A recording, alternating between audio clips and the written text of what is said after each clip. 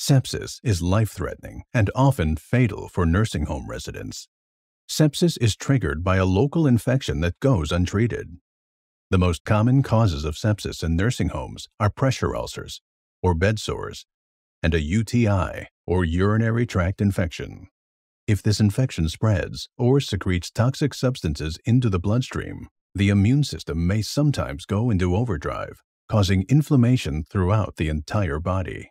Sepsis interferes with blood flow and lowers blood pressure, making it difficult for the blood to carry oxygen to the body's major organs.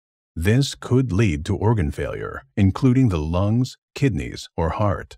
When nursing homes fail to prevent sepsis or treat the condition quickly, the results are often fatal.